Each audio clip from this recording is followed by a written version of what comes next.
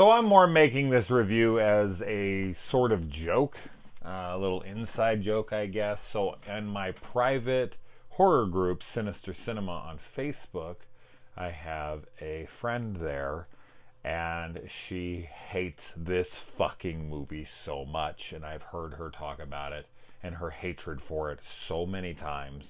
And I saw this in theaters, and I remember thinking it was fine, and just her overwhelming hatred for it over the however long it's been now, that many times I've seen her talk about it. I've always been like, I'm going to go back, I'm going to rewatch that, I'm going to review it just for her. So kind of a joke here, because I usually review movies for people that have requested them or really like them. I'm reviewing a movie for somebody who did not ask me to do this and hates the movie. But yeah, I just had to go back and rewatch it. It was for her, so here you go. Now what's funny is her name on Facebook is Indri, and it's been so long since she's been going by that name, and I knew her under her real name for a while when we first met online, and now I'm having a hard time even remembering what her real actual name was. That's how long it's been since she changed over to that name. Anyways, Unfriended, Dark Web. So I picked this up at like Zia Records, pretty cheap. I think I got it for like $6 or $7 or something.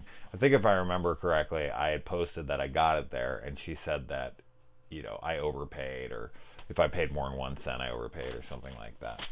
Or maybe I just made that whole thing up. I don't remember, but regardless. Okay. Does this happen in the movie? Does that happen in the movie? I don't think it does. I don't think it does. The kills in this movie are lame. I will say that. Now, they are scary, but they're scary in their setup, and they're scary in our minds. Like when I think of what's happening to them in those situations, and the fear that would already be there because they know what's going on and all of this. That's scary.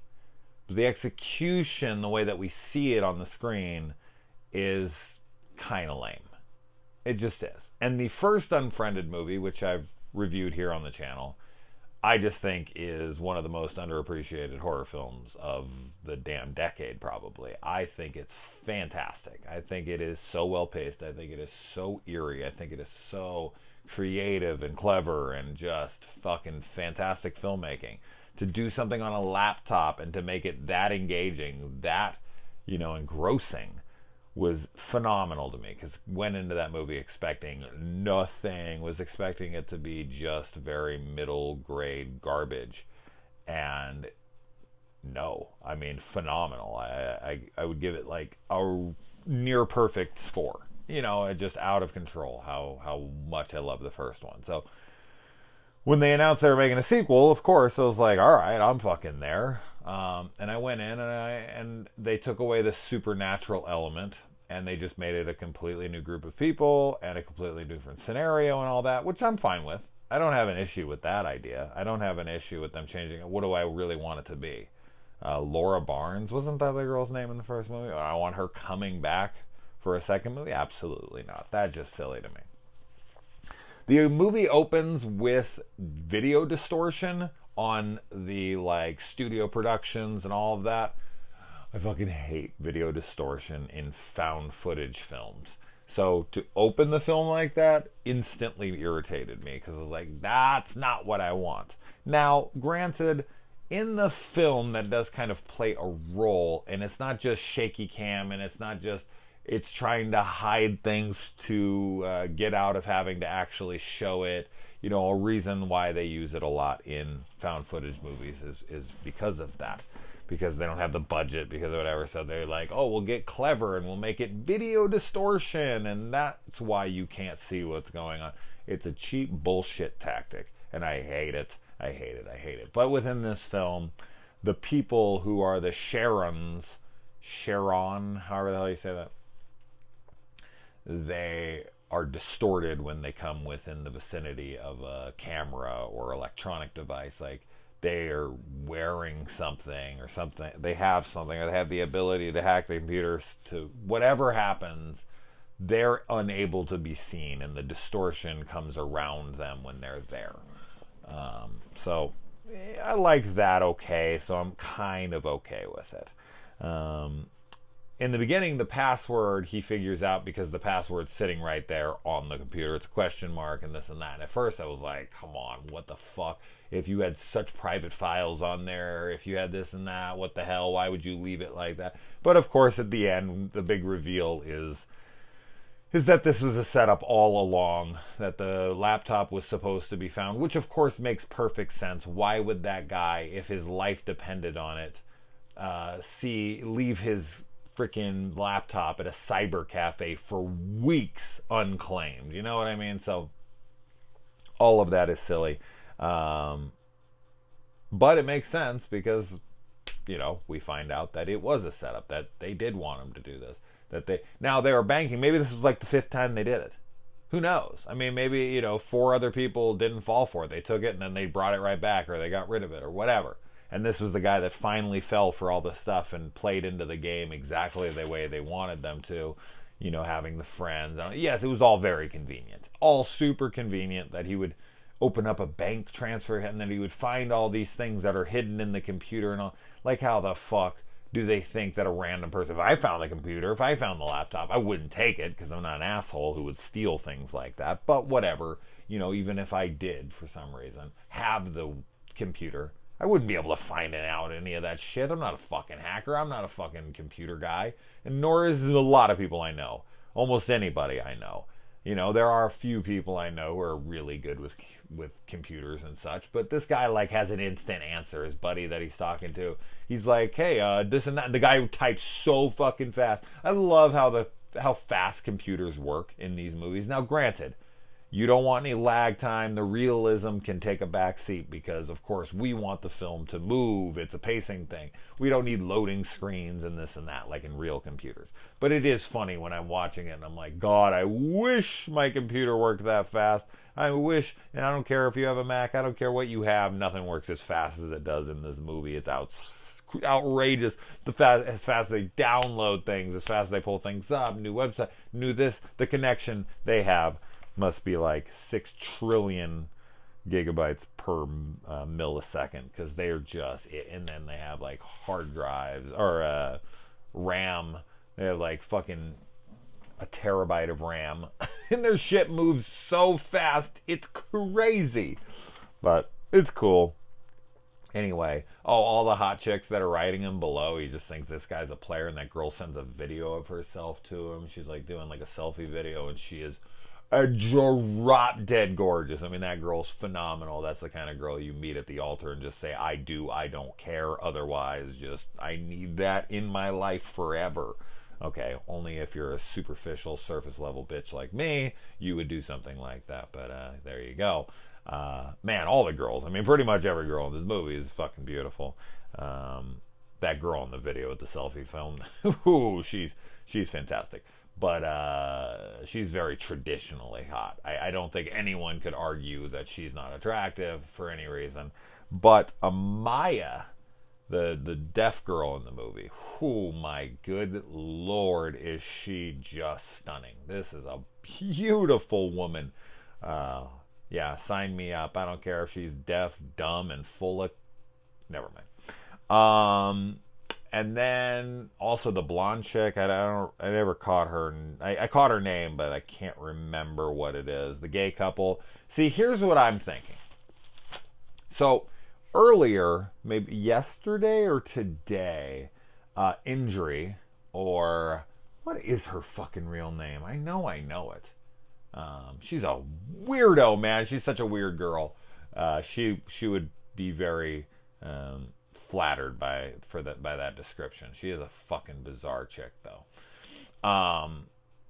But she recently was talking about agendas and stop putting fucking this and that into movies, and this, you know, and one of those things is like a gay couple. Oh, there's a gay couple in the movie, this and that. We kind of got into a little bit of a discussion about that. That's the nice way to say it. We didn't fight, but we definitely, you know, debated it.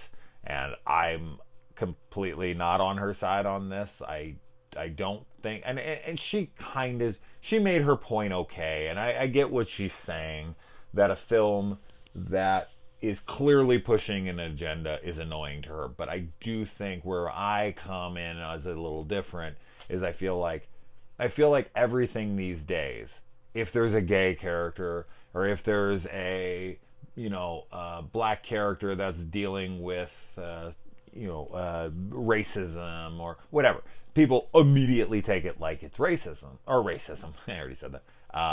Fucking an agenda. And it's like, oh, come on. Come on. You can't put a gay person in a movie anymore without it being an agenda. Like, the gay character just can't exist anymore. Otherwise, it's Hollywood liberal elites trying to have some kind of agenda against, like, come on. Granted, I will say, every once in a while I watch a movie and I'm like, okay, this is an agenda. Like, the Black Christmas remake, that shit is a man-hating fucking agenda. I don't care what you say. That film is outrageous. So if that was the case, if that was how it was being portrayed, like films were pushing the agenda that hard, yeah, I would be like, all right, it's ridiculous. But I almost have to wonder, because there's a gay couple in this, I'm probably way off base here, and she's rolling her eye. Wink wink to her, she knows what I mean. She's probably rolling her eyes at me. That I'm way off. But I don't know. I saw the gay couple in here and we were just having this discussion, and I'm like, does she think this is like woke freaking agenda here? Like, they're just gay characters. I mean, seriously, if that bothers you in any way, I'm not saying like she has anything against homosexuality. I've never seen any evidence of that. That's not what I'm saying at all. But yeah, I mean, if you have a problem with a gay couple being in a movie just because you think it's part of an agenda, that's fucking silly. That's just fucking silly. So when I saw the gay couple, I was like, do you think this is like an agenda? Because if so, that's ridiculous. I don't know. So as I said, maybe I'm way off base. This video is mostly for her, but hopefully you get some entertainment out of it as well. Yeah, I keep thinking about the whole, like, the convenience of a guy like this with friends like that, and him being able to break into all these things, him doing all the things that they wanted him to do. I don't feel like anyone pushed him towards these things. You know? Like the bank account that he had to figure out by himself, the people he's talking to, finding the videos in the way that he does, all that stuff is so unbelievably convenient. Like, why not just leave the videos on the laptop? You know? I don't know. But if you wanted them to find it, if you want, like, have a bank account on there and have it... It's a movie. It's supposed to be convenient, but it was just like, wow, that was really, really fucking convenient. And then shit just kind of gets real quick. Like, once the guy comes in and he breaks into Amaya's house and he kills her friend. I'm assuming he does actually kill her, because he said, oh, I just knocked her out, I can only assume he actually killed her. Maybe he didn't. I don't know. Maybe because of the setup and the way they would want that to go, maybe they would want to leave her alive. I don't know. Curious. Be curious on if she's actually alive, but it doesn't really matter. But yeah, he comes into his house, he does something to that chick, and then the insurance thing. Now, they were fucked from get-go. That's just evident here at the end. But before we realize that this is a setup from the beginning, the choice to make the insurance of taking the money, the $10 million, transferring it over to his bank account, all that stuff, was his demise. Like, that was a poor decision. I get the decision. He wants to protect her. He's in love with her. He's a stalker almost. I mean, his obsession with this chick is borderline, questionable. It almost reminds me of, like, Better Off Dead with Beth. How obsessed Lane is with Beth. That's funny shit. But Then I saw the video of them together. He plays the video of them like out hiking or whatever, and she's like, "I love you," and she's unbelievably, outrageously radiant and dazzling and just stunning. And I see them laying together and hugging and kissing, and I'm like, wow, yeah, no, I get it. But I mean, this guy wants to be with her so bad, and she needed him to understand her, so she kind of extended that olive branch and was like, look, like, if you want to be with me, this is kind of gonna be the requirement. Like, I need you to sign. I need you to take classes. That's how I communicate. Like, I don't feel like I'm ever gonna fully connect with you. And if I met Amaya, are you fucking kidding me? If that girl came into my life, as gorgeous as she is, as cool as she seems, and all of that, and as crazy as he is about her, and as crazy as she seems to be about him within this, fuck, I'll learn sign language, I'll use fucking Portuguese, I'll learn fucking Pig Latin, or fucking whatever you want. Holy shit. Yeah. So, but I get it. I mean, his explanation of, like, you got scared, I mean, I don't buy it. I don't buy it. Like, you got scared of what? Him just saying, like, he talked to the teacher in the class, and he was like, you know, this doesn't normally work out. Like, what? I don't find that, like, I think that's horse shit, though. Like, deaf people date other deaf people? Not to my knowledge. I mean, anyone who I know who's physically impaired like that dates, you know, people without those same disabilities. I mean, I've never known, but maybe they do. Maybe they do get together. I don't know. But for him, I would have been like, okay, whatever. I'm here to fucking learn sign language so that we can better our relationship and stay together. So how about you teach me the fucking language instead of trying to get in my head. He probably, you know what? The teacher just wanted Maya. That's what it is. Look at her. Fucking, this guy's just like, oh, things won't work out, man. And he already knew how to sign. Because he's like, all right, I'll get rid of this guy. And then she wants a guy who can sign. And then I'll come up and be like, oh, you're deaf? Oh, it just so happens. And I'm like, fuck you. Can you read that, buddy? All right. I had this whole branch off of my own version of events. I had like a little spin-off movie going off in my head. This sign language teacher who's stealing dudes' chicks because he scares them out of dating. And then swoops in and does some fucking origami with his fingers. Oh, he probably, if you're really good at signing with your fingers, I mean, what could he be doing to Amaya? You could give the fucking place I was about to go right there. He could sign inside of her and see if she could still read it. That's amazing. That is amazing. It's absolutely fucking ridiculous and doesn't even make any sense unless she could fit an entire hand up inside of herself. And then that would be talent. It'd be like Braille inside around the nips. All right. What am I talking about? Do you see what happens when I record reviews at 1:43 at night? Indri, just for you, babe. Just for you. You get the crazy. This is better than the movie for you. That I guarantee. That I guarantee. With as much as you hate that movie. With this movie.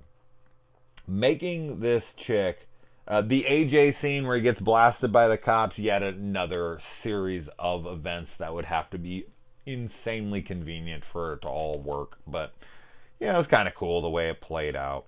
And then the blonde chick, super fucking hot blonde chick there, has to choose between her mom and her fiance. I actually really like the characters in this movie. I do think that they developed them fairly well. I mean, not wonderfully, of course, but pretty well. I like them all for the most part. So I did buy into that stuff. But the blonde chick has to decide between the two. She can't make the decision. And yeah, there could be, I'm sure there were plenty of people in the theater or at home that were watching this and were like, stupid bitch, like you should have just picked your mom. She's dying anyway. And that was such a simple decision and this and that. And it's like, I get where you're coming from, but at the same time, I mean, seriously, having X amount of time, a minute or something, to decide between two people you love dearly like that. Like, really? I mean, I think she thinks her mom's going to make a recovery, right? I mean, if they said it's cancer, right? But she's saying, so yeah, I mean, if she was on her deathbed, I do feel like that's a quote unquote easy pick. I'm not trying to downplay how hard that pick would still be, but if the mom was like up and about and alive and well and they had this amazing relationship, I feel like that scene would have played out better, because it would have been like, but killing your mom who's sitting there in a hospital bed. I think now I have a bias because I don't care for my mother, but I don't know. Making her sick to me just seemed like it was an easier decision. But that all being said, put all that aside. A person having to pick between that, there are people like her that would be like, no, fuck you, I'm not picking. I actually think that would be more common than you would think it would be. I think there would be a lot of people who would do something like that. And in the end, yeah, it cost them both their lives. Now, granted, I do think that they probably would have killed them anyway. And if they didn't, I think they would have killed her girlfriend anyway, or fiance. And maybe the mom would have been able to stay alive because they were like, what's this chick gonna tell? Like, she's not going to know any better. So, I do think they were going to push her in front of the train or kill her later on anyways. All these guys were going down. So... but her not being able to pick, I feel like people might be a little too hard on her for that. I don't know. I haven't seen it, but I can see it because I was thinking it in my head. And then I had to kind of back myself out. Like, really? Like, what if someone put up both your kids? Now, this isn't a both your kids scenario. As I said, one's on her fucking deathbed as it looks. But if you put, like, my father on his deathbed and then somebody else, I would pick my father, I do think, just because it makes the most sense logically. I'm a pretty logical person. But that's not to say there's plenty of people who wouldn't be able to not pick and get them both killed. Because you don't want to live with that guilt. You know? You don't want to, like... I get where they're coming from, but... we figure out they're all around the world, that this whatever the hell you want to call these guys, this group, this gang, this band of deviants and mischievous characters, they are all around the world, all around the globe, and they can get at you anywhere you're at, and they can hack your shit, and they can make it look like this, and they need someone to take the fall for their game because they need scapegoats, and so they set these guys up, and then the dude out in England or whatever has like a suicide note being written there supposedly through his hand as he's being hung in the background, much to his chagrin. And then Erica is put in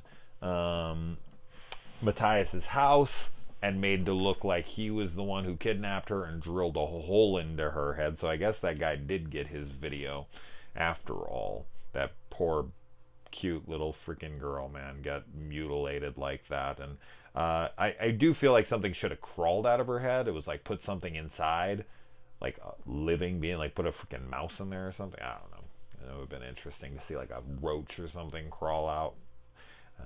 But then we get into the ending, and the ending is in the movie, in the original, in the I guess what you would consider the real version. I don't know what to say about this, but this is the ending they picked for the film when you just press play for the film. It has the ending where they both die. Matthias and Amaya both die. Then, in the alternate endings, there's 3 alternate endings. There's one where Amaya and Matthias live. There's one where only Amaya lives. And there's one where Matthias lives. I watched them all. You can fast forward a lot of them because a lot of it is all the same leading up to. But the one where Matthias lives, that's questionable. It's very much left open-ended. Did he kill himself? Did he not? The one where Amaya lives, it seems pretty clear-cut that she is going to live. And the one where Amaya and Matthias live, it does seem like they're going to live. That all being... And now they actually voted on whether or not they live in the Amaya and Matthias one, and everyone voted for yes because of his love and dedication to her and all of that. So it's kind of a sweet ending, which I think maybe would have pissed Indri off even more from from knowing her. She likes really dark shit, and maybe because it's called Dark Web and has all this, maybe she was just disappointed in the fact that this movie doesn't go way darker. It could have, absolutely. I mean, they could have went really fucking dark with this film, and they just didn't. So I understand that, and I understand the complaints. I don't think it's shitty. I think it's good. I think it's a decent follow-up to a great film. It lacks in some areas, but has other strong suits. Overall, for me, it's just a good one. But yeah, I do find it funny that the real ending is both of them dying. And then all the alternate endings is variations of one of, or if not both of them, living. So in the real version, they're destined to die. But yeah, I mean, of course, the romantic in me wants them both to live, but at the same time, like, what's Matthias's life going to be like? He's going to get arrested for the kidnapping of that girl, and all of his friends have left like manifestos and gotten shot to death. And okay, that chick, the Asian chick, the one that's up on the building and gets pushed up, why the fuck was she up there? I'm guessing they talked her onto the ledge, right? They were like, you need to go up here, we're gonna shoot you, and then the guy just came and pushed her off. I guess that's what happened, but in the moment it was like, why the fuck was she just standing there? That was kind of odd. But anyway, yeah, I don't hate it. Had some fun talking about it. Indri, I don't give a shit how weird you are. I don't care how many eyes you have. I don't care what your fucking actual name is. I don't give a fuck how much you watch like super dark content, like guinea pig movies and freaking all that shit, like it's pornography. I don't care about any of that. I think you're rad. I always enjoy talking to you. So there you go. I hope you enjoyed it. Adios, sweetheart.